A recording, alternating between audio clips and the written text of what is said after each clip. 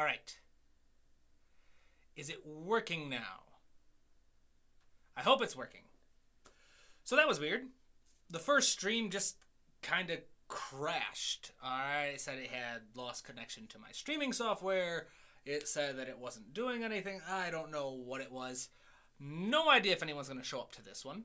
Don't know if anyone will be here. But, we'll see. I like to stream. If people show up, they show up. If they don't, they don't. I'll just talk for an hour or so regardless. Anywho, what was I saying? Oh, yes. So it's been a very exciting time for me. I'm quite exhausted. Last 2 days, I've spent like 21 hours and 38 minutes. I like to time how much time I spend composing. But I spent all that time in the past 2 days working on music, rewrites, re-edits, fixing dialogue that was recorded for characters who are off stage, doing all kinds of stuff. Pavel, welcome, welcome. It's working nice now. Can you please check your email stream? Yes, I was about to say something. Pavel, I recognize your name. You sent me an email about lessons. I apologize for not responding sooner. I have been ridiculously busy. The soundtrack for the play that I'm writing soundtrack for is debuting tomorrow. And so I have been ridiculously busy. I have gotten 10 hours of sleep in the past 48 hours. And yeah, all in all kinds of craziness going on. So I apologize for not responding already, Pavel, but I will, and I apologize if I'm pronouncing your name wrong, but I will be reaching out this weekend. Sorry. Things are just crazy. All right. But yeah, so today, as the title says, today we're going to do a crash course on emotions in music because that's one of my favorite things to talk about. It really is. I love psychology, I love music, I love storytelling, and so emotions in music is just a wonderful thing to do about that. To kind of combine all of it together. And I happen to have a class about emotions in music, and I like to think it's a good class. I like to think that I'm talented at teaching, and that I have a way of kind of sharing my thoughts and processes. But yes, awesome. So yeah, let's kind of get started. Emotions in music. And as usual, if anybody, right now it's just the two of us. Welcome, Pavel. Again, just two of us. So any questions, any ideas, thoughts, theories, questions, throw them on out there. All right, I'm always happy to do it. But all right, so emotions in music. Alistair, welcome. We're getting more people. Hopefully, more people are gonna find out that I had to switch streams for some reason. But yes, where was I? Emotions in music. Yes, in my sleep-deprived state. Let's see what I can teach everybody. So, usually, I get a lot of comments. I get a lot of messages on Instagram. I get a lot of emails asking about specific emotions. All right, people have been asking this ever since I started a YouTube channel. Well, not ever since I started a YouTube channel, but ever since people started discovering my YouTube channel. Because this is one of the most kind of in-demand topics when it comes to composing music. No one decides to write music, or I shouldn't say no one, but most people don't start writing music because they want an academic challenge. I would argue that no one sits there thinking, I'm bored, I'm so intelligent, how do I exercise my brain? Oh, let's write some complicated music. No, people want to write music because they are moved by music. Because they watched a movie, or they played a video game, or they heard a song in an anime or a TV show, or just music anywhere, and it impacted them. All right? And they felt something, and they loved it, and they wanted to know, how can I make music that does this? Some kind of things that kind of impacted me and the way I love to listen to music is the soundtrack from the video game Life is Strange. Never played the game before, but all of my friends have, and I've kind of watched them play the game, and the soundtrack is incredible. Likewise, Studio Ghibli. I have seen almost all the Studio Ghibli movies. I love them, and the music in those movies is incredible. And for me, it's the emotion, the nostalgia, the ambiguity that makes this music beautiful. So, all of this is just kind of rambling to say emotions in music is a very popular topic. But lots of people approach it the wrong way. Too many people try to approach emotions in music with a music-first lens. All right, so this is typically kind of like the template lens, all right, which are useful. I'm not going to dump on templates saying they're useless. I've shared a lot of templates myself. But the idea of a template is people think, if I want to make happy music, I need to write happy music. How do I write happy music? All right, they want to know what harmony do I use? What textures do I do? What rhythms do I use? What instruments do I use? They want to know all these little template ideas. When you might get annoyed by this, because maybe I'm just splitting hairs a bit too much, but the better approach is to take an emotions first approach. All right, and I use the word approach twice in one sentence, but it's okay. I'm sleep deprived. I don't need to be eloquent. But the idea is, and this is something that I repeat a lot on my channel, is if you want to portray something in music, you need to start by describing the thing you want to describe. And I'll write this down, actually. Start by describing the emotions you want to portray. What is it like to experience them? All right, so this is the same with characters. This is the same with story worlds, themes, ideas. If you want to write music that captures a character, a good place to start is to study the character. What world are they from? What social class are they from? What culture do they belong to? What kind of story do they undertake? What role do they play in the story? Are they the villain? Are they the hero? Are they the supporting character who steals the hearts of the audience? You want to start by describing the character, their motivations, everything that you can, because they are going to reveal the way your music should sound. The things you know about your character should reveal what you should do with your music. And we see this all the time. In kind of like Celtic fantasy type movies, you're going to hear a lot of Celtic flute. In a lot of Space Odyssey movies, you're going to hear those grandiose synths. There's all kinds of really cool sounds that you're going to hear that are inspired by the characters in the story worlds. And the same approach should be taken with your emotions. You want to think, instead, this is a happy scene, let's write some generic happy music. You want to go a little bit deeper and try to describe the type of happiness. Try to describe the type of sadness, the anger. What kind of emotion are you trying to experience? Now, all of this is nice and kind of flowery, it's theory, but how do we actually apply all of this? All right, so how do you actually describe emotions? And there's a lot of theories about this. There's a whole lot of different strategies and tools you can approach. I cover many of them in my class. But the most useful one is using something called the CMA, or the Circumplex Model of Affect. I've talked about this a couple times on the channel already, but this is essentially an old psychological tool. It's not quite popular anymore in terms of therapy or anything, but it's perfect for us because it claims, tool that claims all emotions can be described as a combination of valence plus intensity. All right, so what are these words? All right, so valence equals how positive / negative the emotional experience is. Intensity is obviously how intensely the emotion is experienced. All right, so for example, for valence, sadness is pretty easy. All right, it's a negative emotion. All right, it's a dark emotion. Whereas the intensity, you've got to think about how you express sadness. When you're sad, so like sadness and anger, they're both dark, negative emotions.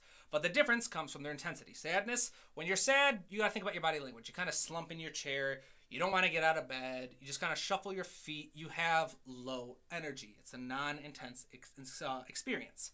Whereas anger, while it is also a negative emotion, is much more intense. You might kick a chair. You want to lash out. You want to react. You want to do something. So it's a very highly intense, very high energy experience. So if you can describe your emotion based off how negative it is and how intense the energy is, you can use the same description for your music. For example, valence in music equals how dark / bright the music sounds. And intensity equals how much energy your music contains. All right, so this is pretty simple. All right, but there's a whole lot of different strategies we can apply for this. Basically, you think about the kind of emotion you want to portray, and you got to think, how dark or bright is this? All right, and you can use different strategies for manipulating the brightness and darkness. For example, let's say strategies for creating a dark sound in your music. Also, I've mentioned this multiple times today already, but I'm running on 2 consecutive nights of less than 5 hours of sleep, so I'm kind of in a feverish kind of state at the moment. So I'm not entirely lucid about everything I'm teaching, so if anything doesn't make sense, please let me know, all right? Shoot some comments below, any questions, any ideas, let me know, as usual. Yeah, strategies for creating a dark sound in your music. You can use minor harmony. You can use low voicings. Lots of low registers. You can use heavier instruments. Things like brass or low strings kind of stuff. Strategies for creating a bright sound in your music. There's things, major harmonies, brighter sound, higher voicings, open voicings, lots of upper registers, lots of lighter instruments, things like the flute, things like the upper clarinet, violins, etc. It's the more you write, the more kind of intuitive this stuff will become in terms of what makes a dark sound and what makes a bright sound. So in harmony, it's pretty simple.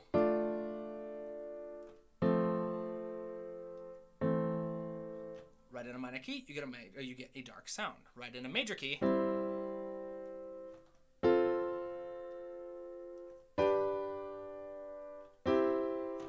you get a brighter sound kind of thing. Where most people tend to get confused is more about manipulating energy in your music. So there are 2 fundamental strategies for manipulating energy in your music. All right? You can increase/decrease the size of your music, and you can increase/decrease the amount of movement in your music. All right, so if you want to make something lower energy, make it smaller. An intimate piano, perhaps. If you want to make it bigger, make it massive, a huge orchestral arrangement. You can do the number of octaves you're spanning, the number of layers you're using in your orchestration. Anytime you get bigger with your music, the energy goes up. Anytime you get smaller, the energy goes down. Anytime you increase or decrease movement, so like faster tempos, faster subdivisions, all kinds of cool stuff. And I am exhausted, my good friends. I'm sorry.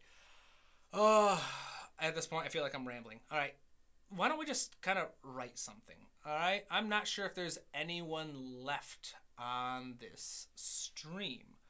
But we'll push forward. What should we do? Let's compose an emotion, shall we? Let's capture an emotion with the music. Let's start with just something in a minor key. All right, let's kind of go with, you know what? No, I've already done sad and tragic, the kind of impacts we can do on that. So let's try doing, welcome, Pavel. Or not, I've said welcome, but awesome. Good to see you're still here. Let's see here. Wonderful. So, yeah, what do you think? I think it's just you and me at the moment. So I've basically described all the theory here. All right, that was a feverish kind of run through of the theory of emotions in music. All right, if you want to portray an emotion in music, start with your description. How dark or bright is that emotion? How negative or positive is it? And how much energy is it experienced? Think about experiencing that emotion itself. How does your body portray the emotion? Is it like sadness, where you're kind of slumped in a chair? Is it like anger, where you want to lash out and kick? That's lots of energy. Is it like being content, where also you're just happy sitting and existing? Or is it excitement, where you're like rubbing your hands together, you're shaking, you want to jump, you want to dance, you want to celebrate because you're excited? In fact, let's do that, shall we? Let's compose some simple, happy music. Simple, but happy music. Alright, so this is going to be, if you think about being simple and happy, how positive or negative that is, it's pretty positive. I like being happy. It's fun. Energy, we'll say about medium. Alright, there's nothing too crazy going on. So first, let's focus on creating a positive, bright sound for our music. For me, I'd say that's working with a major key. So we've got C major, and if you've been on here for any period of time, you understand my personal approach to music and writing chord progressions. I start with the tonic. Oops, sorry. Then I skip ahead and form my tonic, or my cadence. So let's do a deceptive cadence. So I've got the start of my chord progression. I've got the end. Let's fill it in following the strong, weak pattern. So I've got strong chord, the tonic. Let's do a subdominant functioning chord because that's a weak chord. Then we'll do another tonic functioning chord. Let's jump up to a dominant, so it's not just a constant pattern of moving up by thirds. Then we'll jump down to there. Then we'll do A minor. And now we've got our chord progression. All right, C major, D minor, E minor, G major, D minor, G major, A minor. In fact, actually, listening to that, I'm going to make a couple changes. I'm going to take that D minor and turn it into an F major so that we have more major chords. So now in the first half, I've got two major chords, a minor and a major, so that's much happier. Then in the second half, I've got D minor, A minor, G major, A minor. So yeah, let's change this around again. Let's do C major. And then yeah, we can leave the D minor. So let's listen to our chord progression, shall we?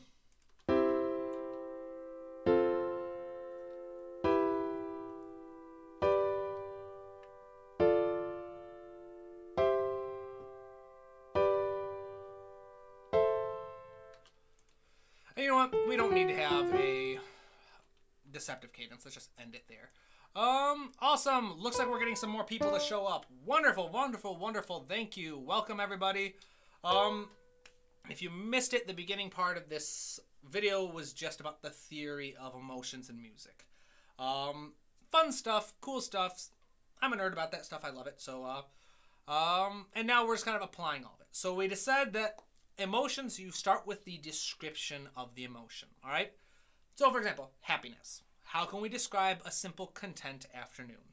All right, well, we can describe it across valence and energy. By valence, I mean how positive is it? How positive, negative, bright, dark, however you want to describe it.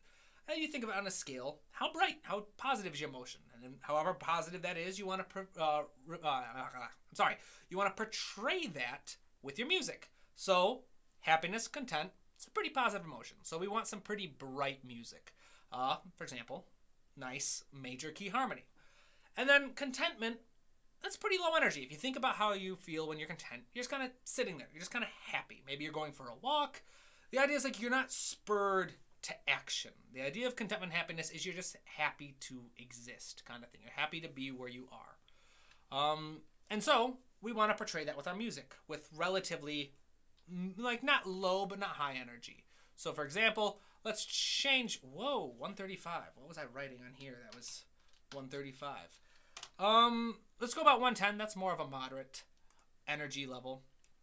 Let's see here. Then we'll fill out the bass line. C, F, E, G. And then it was D, C, G, C. So let's lower down that. And now we've got our harmony.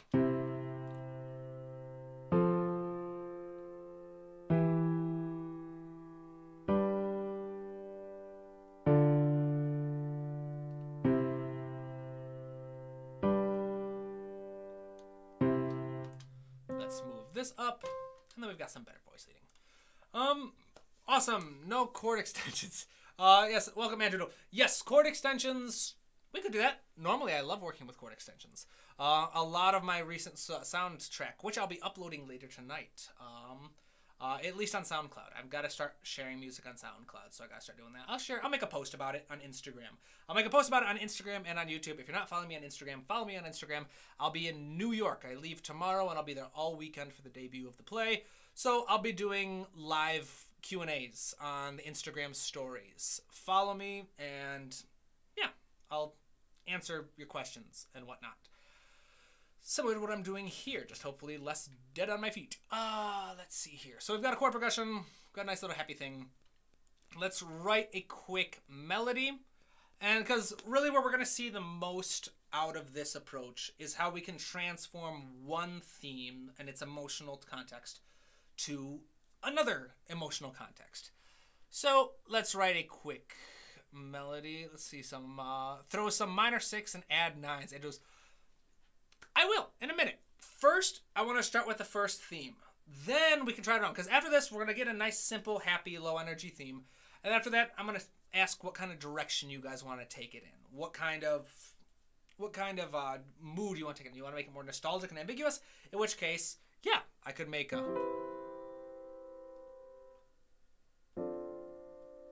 all kinds of really cool sounds. There's all kinds of really cool sounds that you can make. I love chord extensions. They're just more fun to work with. If you have no idea what chord extensions are, check out my playlist, Harmony for Composers. I have a video. If you're not good with harmony, you'll want to watch the whole playlist because it's taught like a class. One video builds on the next. But if you're just curious about chord extensions and extended harmonies and all that cool stuff, check out my video on 5+ note chords, I think is what the thumbnail says. But the idea is that all of these chords have just beautiful extensions you can work with. That's a 13, 9, 7, 6. All right, the difference between the 6 and the 13, because the 13 and the 6 are the same thing, are the notes that you find in between. It's cool stuff. I love working with jazz chords. And in fact, I had a lot of fun working on this. You know what? No. I was going to start bringing up some stuff from my soundtrack, but no. Let's focus on this. All right, because the title says Crash Course on Emotions and Music, and that's what I'm supposed to be doing, right? So, while we go, does anyone have any questions about emotions and music? At this point, I'm just kind of going on autopilot. Shameless, I should say, little plug. I have a 6-week course that I teach exclusively about emotions and music. First week goes much more depth into this entire theory, specific tools, specific strategies, specific tips and tricks for applying and manipulating energy and valence and describing your emotions. And then after that, there's a week dedicated to each of what I call the 4 fundamental emotions. All right, so we've got basically emotions that are positive valence and high energy, emotions that are positive valence but low energy, emotions that are negative valence and high energy, and emotions that are negative valence but low energy. They kind of form 4 quadrants in like kind of a square graph.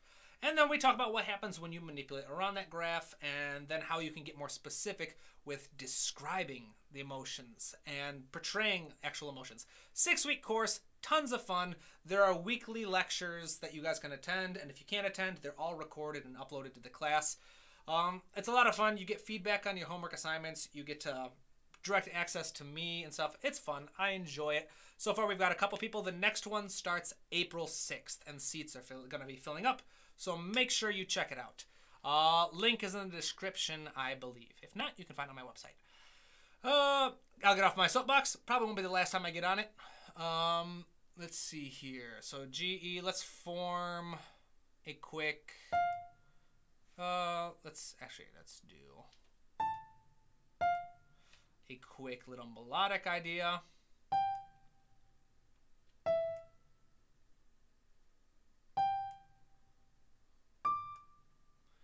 And then what I'm doing right now is, if you'll notice, I'm just taking chordal tones from above, from the chords beneath, and I'm just spelling them out to try and create a general shape for the melody. All right, so then we'll do A,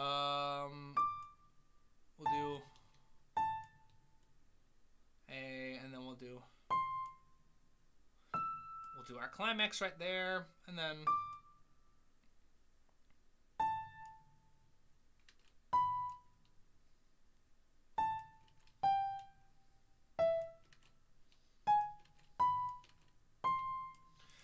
let's do C, and then G. Alright, so now we're starting to carve out a little bit of a melody. We've got a basic shape. It's going to sound very cheesy.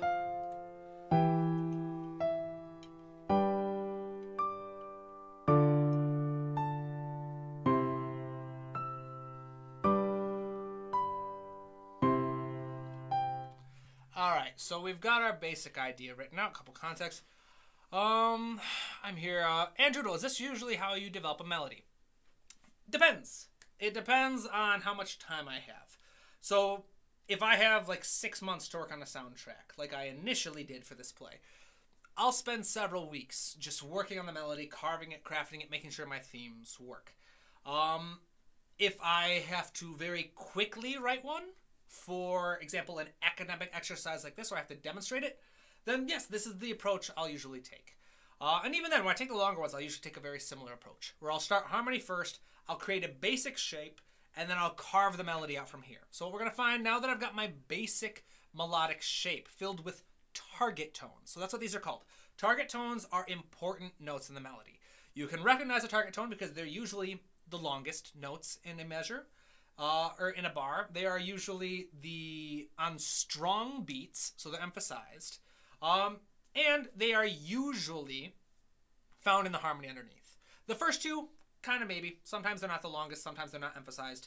But the third one is almost always a dead giveaway. The target tones, or the most important notes in a melody, are almost always found in the underlying harmony. Because traditionally, the melody is what reveals the harmony. All right, I'm kind of taking the opposite of approach. I'm kind of recreating it or reverse engineering it. But yeah, so this is an approach. Crash, welcome, welcome, welcome. So today we're covering emotions in music. I started the video by talking about the basic theory, all right? For those of you who have been watching the whole time, I apologize for the quick recap. But the idea of portraying emotions is you have to start by describing the emotions, all right? Usually, one of the most effective strategies is to describe them in terms of valence and energy. Valence meaning how dark or bright the emotion is, how positive or negative they are. And then energy being in how intensely they're experienced. So the examples I've been using is sadness is a dark emotion. It's a negative emotion. Doesn't mean it's bad, but it's just a negative experience. Energy-wise, it's traditionally pretty low energy. All right? When you're sad, you don't want to act. You don't want to do much. You just kind of want to sit there. You want to mope. You want to cry. You want to whatever. You don't want to do much. On the other hand, another negative emotion, like anger, it's still negative. It's still dark. It's still kind of on that darker side of the emotional spectrum. But the energy is much higher. When you're angry, you want to lash out. You want to kick stuff. You want to act. You want to do something. And that needs to be represented in your music. Now, there are lots of strategies. So, well, first, I'm getting ahead of myself. Once you can describe your emotion, you can use the same description for your music. So for happiness and contentment, which is what we're doing real quick here, it's a positive emotion, right? It's relatively bright, all right? Moving on from there, we can do bright harmonies. For example, we can do like bright harmonies, lots of major chords, major keys, etc. We can focus on higher notes like we are in the melody.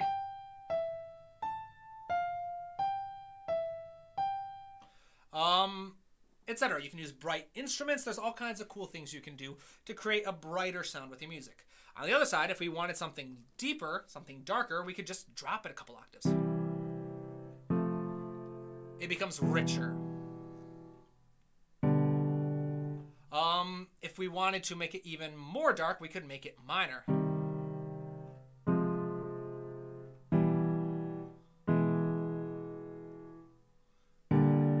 Alright, so there I just kind of like swapped the qualities of the chords. And energy-wise, there are basically two strategies, two overarching strategies, I should say.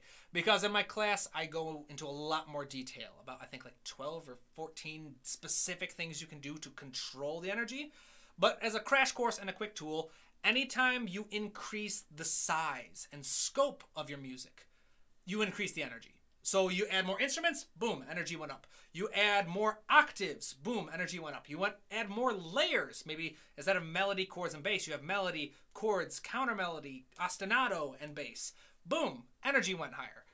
On the other hand, anytime you reduce the scope and size, the energy decreases. So you remove a layer. Now it's just melody and bass line. Boom, energy went down.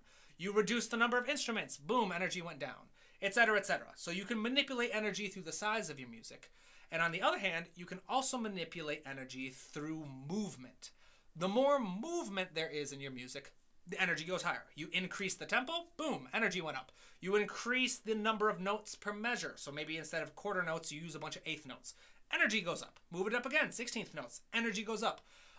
You add really like anything to add movement, essentially. I'm kind of losing straight. I've mentioned a couple times I'm very tired today. But the idea is that you can manipulate energy and size that way. To manipulate energy through movement and size. So we can start here. We've started with our description of happiness and contentment. It's positive and relatively low energy.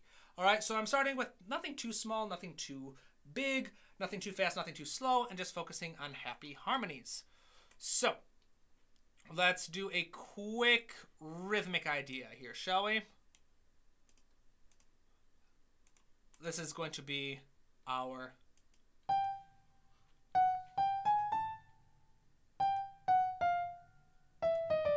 let's see if this is a good motif. I like this.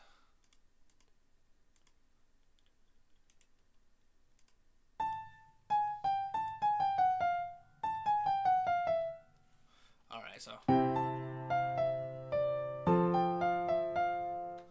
that's our motif. All right, I took those two chordal tones, I added some rhythm, and I just added movement. All right, so my target tones still exist, G and E. They're both still on the target beats, and they still belong to the chord underneath it. The rest are called approach tones. You could make an argument about this being a target, depends on who you're asking. But the idea is, I don't need to maintain the exact shape I originally had. These notes, these target tones that I've added, just help add a framework. So now I've got this nice, lovely, cheesy little motif. And so now for the structure, I'll use something called sentence structure, which some people know as Private. Start with your motif, repeat the motif with a little bit of variation if needed, then do a new motif, and then just add your cadence. So we have my first motivic idea. Now we're going to repeat the motivic idea by first finding the same rhythmic idea. All right, let's go up here. Let's go up a bit, shall we? G, B.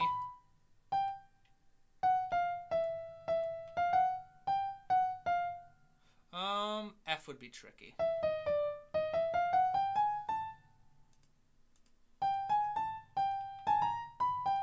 Let's see how this sounds.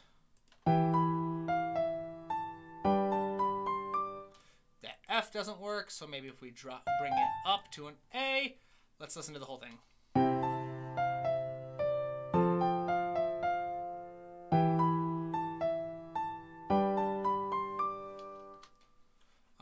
Let's try the A.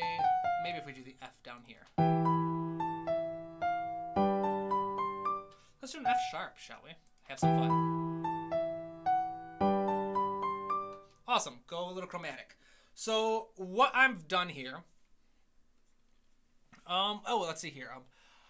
Sorry, I haven't been paying attention to the comments. Sorry, I'm a little bit. Wait, no worries, Crash. Welcome back. Or what we've already done. We talked about that. Crash, how would you do something in between, like something mysterious? Awesome. Great question. Fantastic question, even.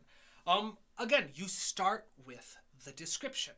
All right, so how would you describe mystery?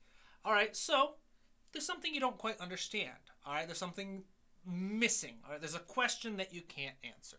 All right, so there's going to be movement. All right, with a mystery, there's going to be movement. All right, you want to find the solution. I'd say it depends on the kind of mystery. It might be darker, might be brighter. but that's the whole point, is you start with describing it.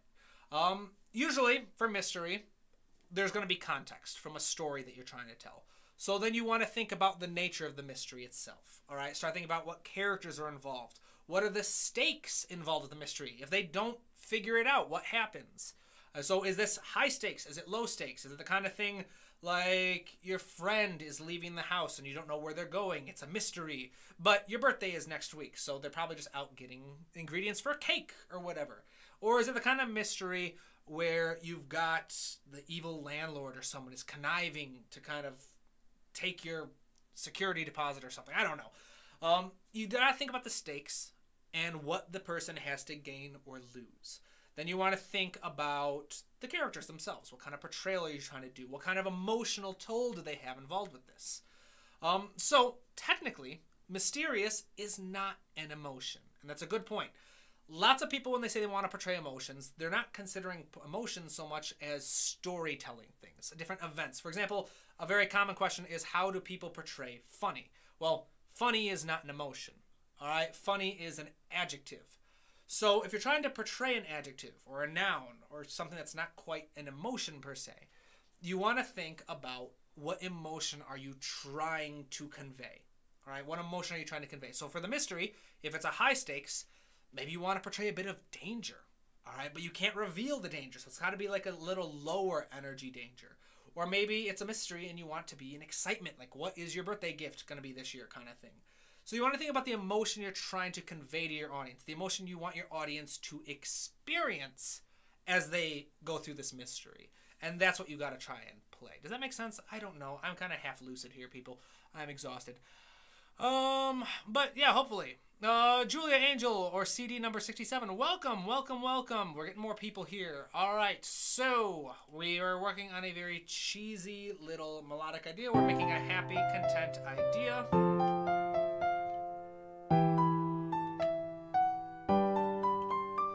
Got a little bit of chromatic flavor in that. I like that. And F sharp. Brownie points to anybody who can tell me in the key of C major which mode are we borrowing F sharp from? Which parallel mode, I should say. And then so we've got, so again, I'm following sentence structure. So that is present my motivic idea, repeat my motivic idea with a little bit of change. Now these next two measures, I'm going to introduce a new mode. Andrew, excellent, yes, correct. C Lydian. So the C Lydian sound is C major, but with raised F. So this is C major. This would be C Lydian.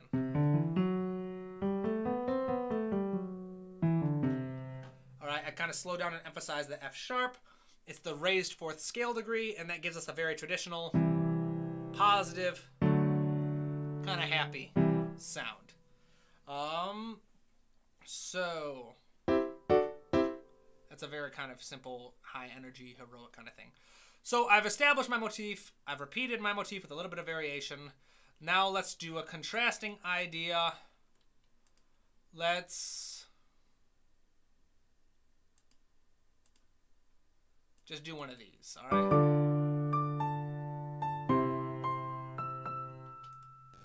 Well, let's do a little less movement.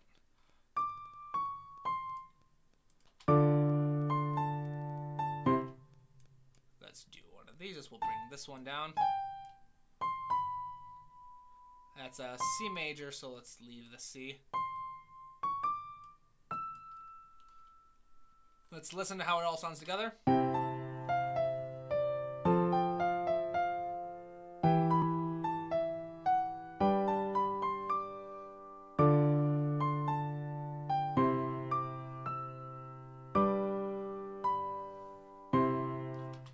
Yeah, so this next motif works, and then our cadence is kind of written for us.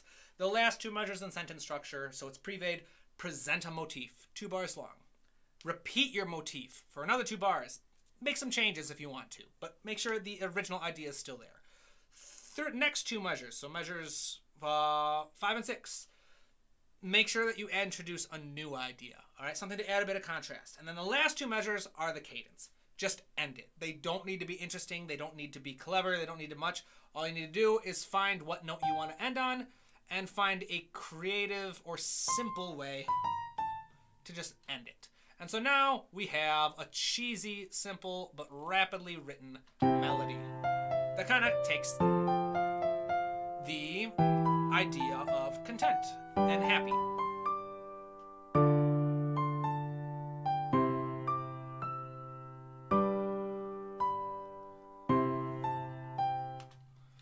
Actually, let's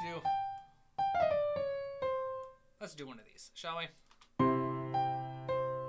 Kind of overlaps with the harmony, but that's okay for now. It's just an academic exercise. Andrew, shouldn't the melody breathe a little bit? Oh, definitely. This is very much just a cheesy melody in and of itself. If you want content, yeah, you could definitely breathe a little bit. Add a little bit of movement, so...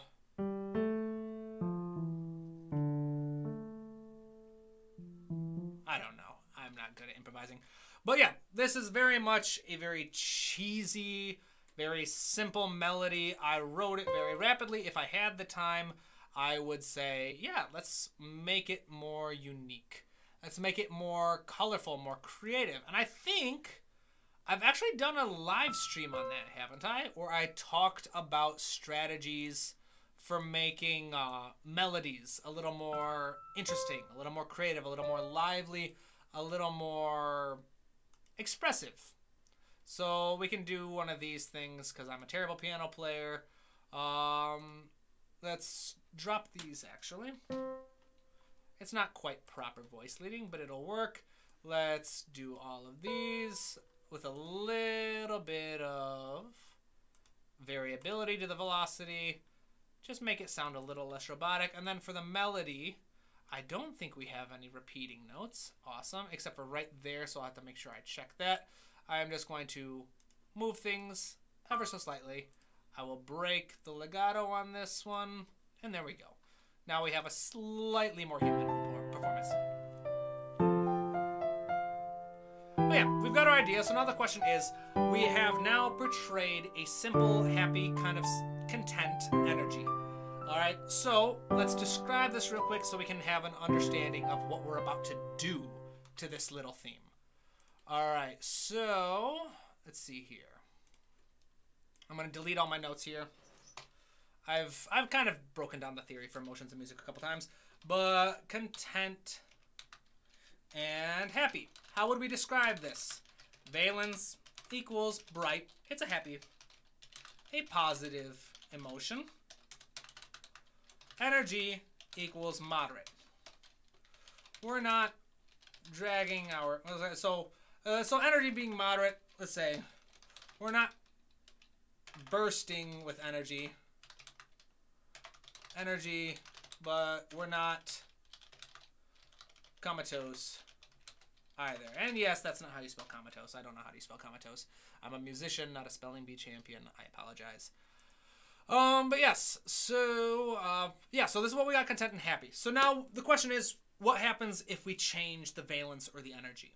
So for what happens, for example, if we make the valence equals neutral bright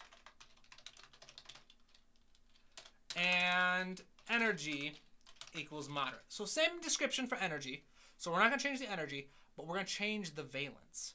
All right, so one of the quickest strategies to do this is to just add some extensions, chord extensions. Let's actually copy and paste this. So what happens if I take my melody and I just make extended chords? All right, so we'll say C major 7, F major 7, so we've got... And then we'll do E minor 7. There's going to be another D. And then we'll leave... No, we can probably do G major 6. Because a G dominant 7 would have too much energy, too harsh of a sound, wanting to go to the 1. So what if we just do one of these? And all I'm doing is I'm kind of confusing the harmony a little bit. By confusing, I'll explain in a little bit, I'm not using simple, what I should say is I'm not using simple triads. All right, and then we'll end on a major sixth. All right, so simple triads, like C major, have very easy, simple to understandings. Major triads sound happy, whereas minor triads sound dark. All right, problem here is we've got C major, but we also have all of the notes for E minor. So we've got two conflicting messages here. Is this a happy chord or is it a dark chord?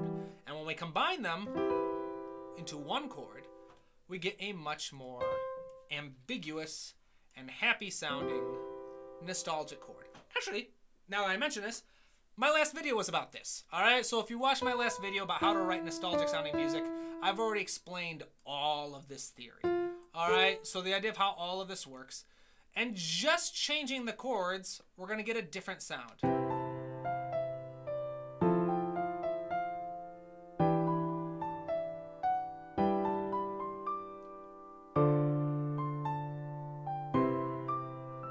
little crunchy here and there, so we can still adjust this further.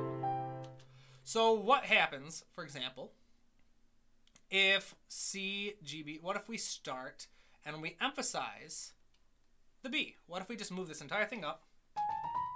So we start on B, we go down to C. Let's see how this sounds. Let's mute this. I don't know how I like that. I don't know how I like that at all, actually. So what if we just try removing some of the confusion? Let's remove the G. And then we've got F major 7, so the 5th in F major. 7 is C. We'll remove the 5ths from each of these. E minor goes E, G, B. B is the minor. And we've got the 6th. G, we'll remove the D as well, because that's the 5th. And so now we're just kind of cleaning it up a little bit.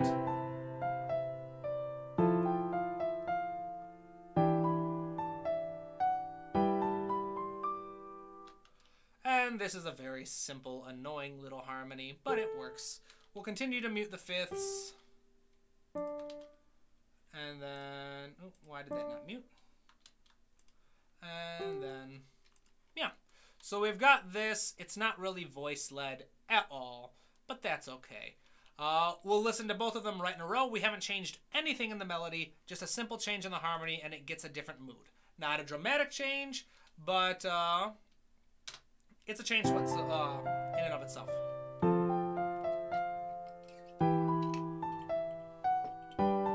Simple, cheesy, kindergarten grade kind of happy piece.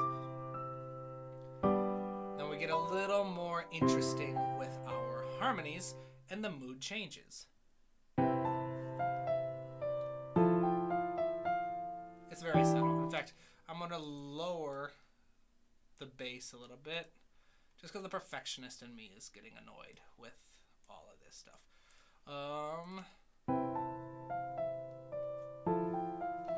We've lowered the energy slightly by reducing the velocity, but that's okay. It's not a dramatic impact.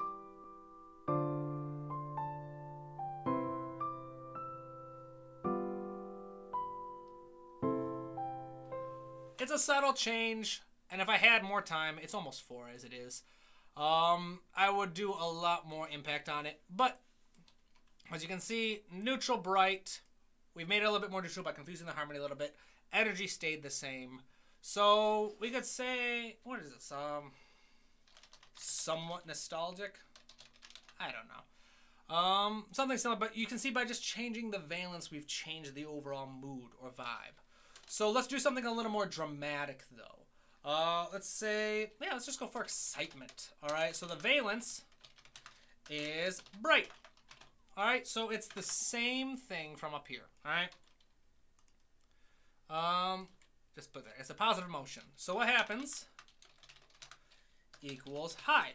So something we could do here is just add a little bit more movement into our chord progression, right? All right.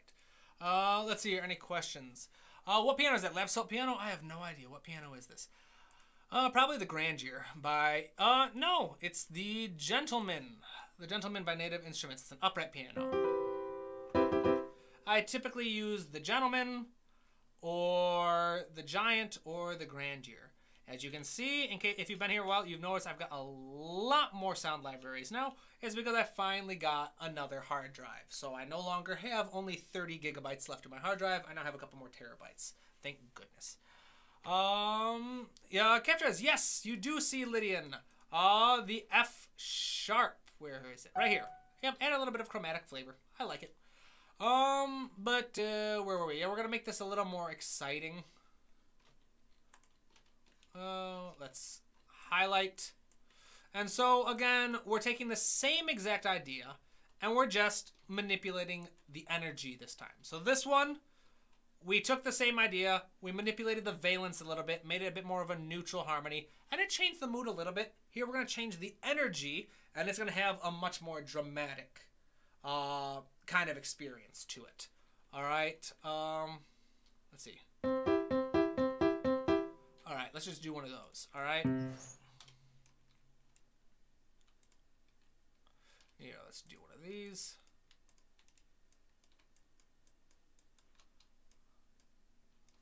We're just going to add a bit of a...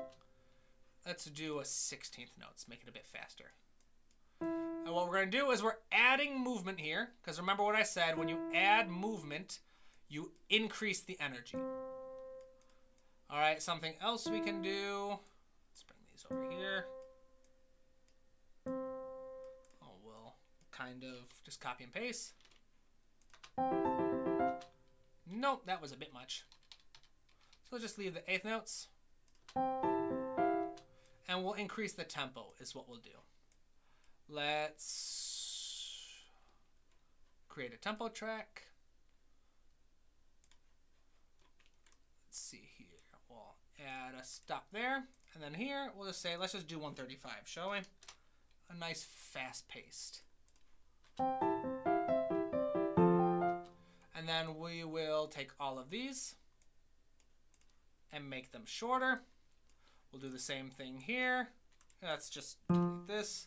In fact, let's actually, since that's a very similar chord, all I'm doing is I'm adding more movement, right? I'm adding more movement.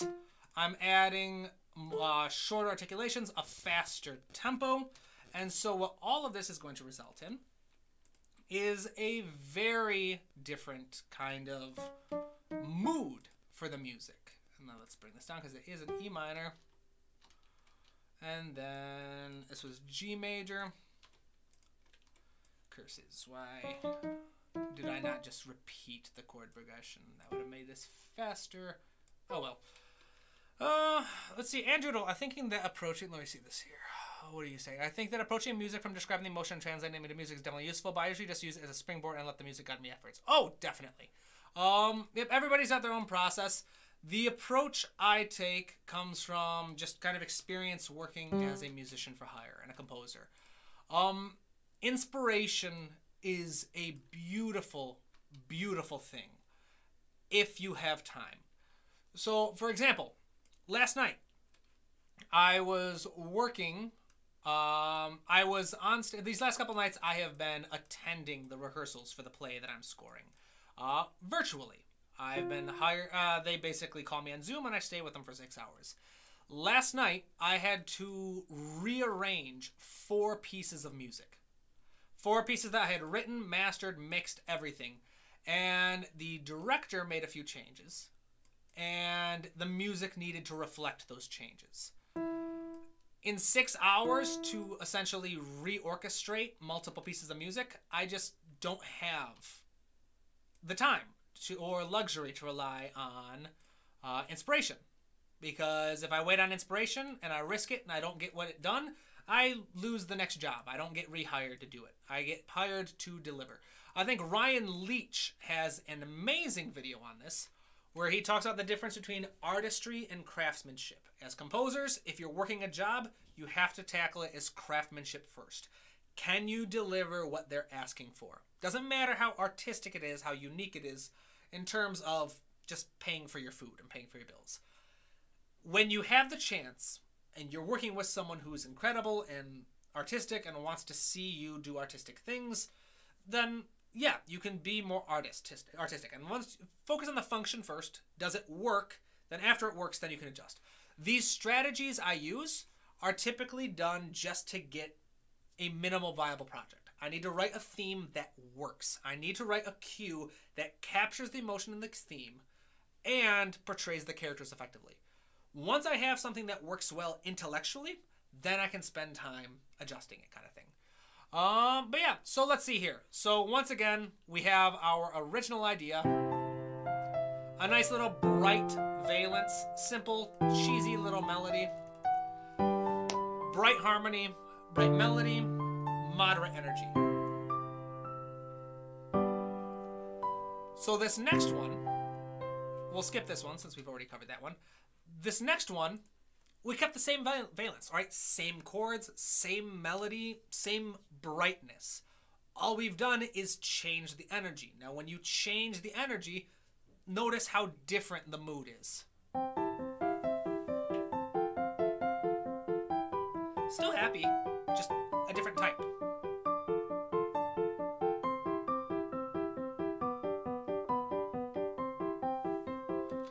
And then we can get even bigger. We can make this even larger we manipulated the energy for that one by manipulating the amount of movement. So what happens when we take the whole thing and we start to manipulate the size? So let's take the melody, we'll double it in octaves, and then we'll double the bass line. What happened to this? Where are the B's? This is an E minor, so it should have... It's an E minor, right? It should have a B, natural. Because it went to C major, F major, E minor, then G major, so then highlight these. No idea what happened to those. But yeah, so basically, what if we take the bass line now and we double that in octaves? So we've got... in fact, you know what? Let's just change it and just do... Just say it was C, F. So what if we just add an actual bass line? C, no, that was a D, C, G, C. So now we've got an even larger size.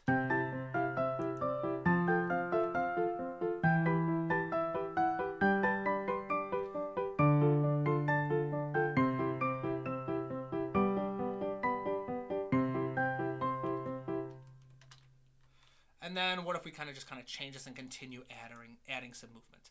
So what if we just add some movement to the bass line? And so all I'm doing is I'm adding another quarter note at the end to the fifth. You know what, let's drop that an octave. I'm just taking the last quarter note, chop, chop, chop. And so like I said, the whole thing is when you take an additional so to summarize everything, start by describing your emotion first, to start by describing your character, your world, whatever you're trying to portray, and describe that first. For emotions, in terms of valence and energy, how dark or bright should it be to match your emotion, and how much energy do you need to match your emotion? And then after that, you can manipulate the energy and the valence individually or together to change the emotion. And as just kind of a reminder, the surefire way to two overarching strategies from manipulating energy is to just change the size and scope, or to change the amount of movement.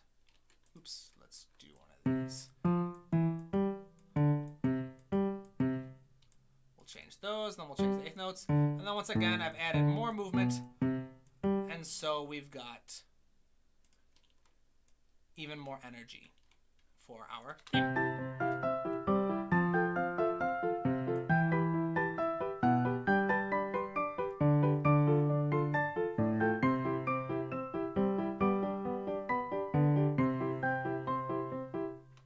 And then we'll just add one more C down here because it sounds right. So now let's go through one last time. If anyone has any questions, I think I'm going to be calling it here soon. But let's listen to all three again, shall we? Let me see here. Diversium, welcome, Diversium, welcome.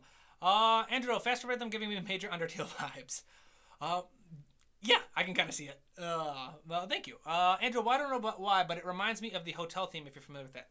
I'm not, I'm passively familiar with Undertale, because lots of people have sent me their music. In fact, speaking of which, I was thinking of sending music. Next week, I'm playing with the idea of the live stream. What if I just react to your guys' music? I'm going to say, like, the week ahead of time, everybody email me some music you want. I'll listen to it live and provide feedback. I think that could be fun. Anywho, so let's listen to this again. First one, Content and Happy. This was the vanilla thing we did, all right? Just a bright sound and moderate energy, all right? We're not bursting with energy, but we're not comatose either. That's supposed to say comatose. Don't know how to spell. It's a positive emotion. Then we manipulate it. Don't do anything to change the energy, but we make the valence a little more confused by using extended harmonies. So it creates a kind of nostalgic sound, but it does result in an overall change in the vibe. And the last one, we kept the original bright valence. Didn't change anything about the harmony or the melody so much, but we did several strategies to just amp up the energy. And so now what was once content and happy now sounds excited. And as this kind of example, you'll see that all it comes down to with portraying emotions in music is being a master at manipulating your valence and your energy. If you can master those two skill sets, there's not an emotion out there that you're not going to be able to portray with music. I mean, I'm probably wrong about that, but I think for the most part it stands. Oops, it was moving. Thanks for stopping by, Andrew. Alright, same theme, but we just add some extended harmony. And the mood changes. It's a little more wistful now. We used 7th chords and 6th chords in here. But same melody. Didn't do anything different to the melody. Just changed the harmony and it got a different mood. Now, same thing. No different harmony. Nothing to the melody other than making it a little shorter. We just added a lot of movement and size.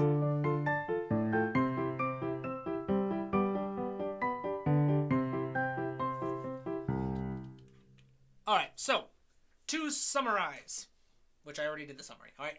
If you can master your ability to describe emotions in terms of energy and valence, half the work is done. The other half is knowing how to translate those descriptions into music. How do you take an emotion with a dark valence and high energy and portray that accurately with your music? The more you practice this, the more fluent and the more easy it will come to you. I mean, like what? We wrote these 3 examples in less than 30 minutes. Yeah, it's really fun. I love this kind of stuff. I could talk about it all day, any day, except for the days where I'm sleep deprived, like today. So sorry about that. But yeah, if anyone is interested, I have an entire class dedicated to going in depth on this. 6 weeks long, includes live lectures, articles, recordings, and examples. It's lots of fun. There's a group chat, so you can talk with me as well. Description is below, or the link is in the description below. But for now, my friends, thank you for stopping by. All right, I had a lot of fun. I'm looking forward to being a little more awake next week. Before we meet next week, I'm going to have a lot of cool stuff coming out. I'm going to be sharing the soundtrack from the play. That should be going up either tonight or tomorrow. And then, other than that, yeah, look out for the announcement. I think it'll be fun to kind of give feedback on all of your guys' music.